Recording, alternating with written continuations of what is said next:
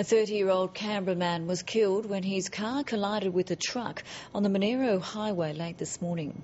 The accident occurred around 2 kilometres south of Theodore when the man's car crossed to the wrong side of the road and collided with a 60-tonne logging truck. The driver of the car died at the scene. The truck driver wasn't hurt. It appears that the truck driver was just doing everything correctly. He tried to avoid the collision but was unable to do so.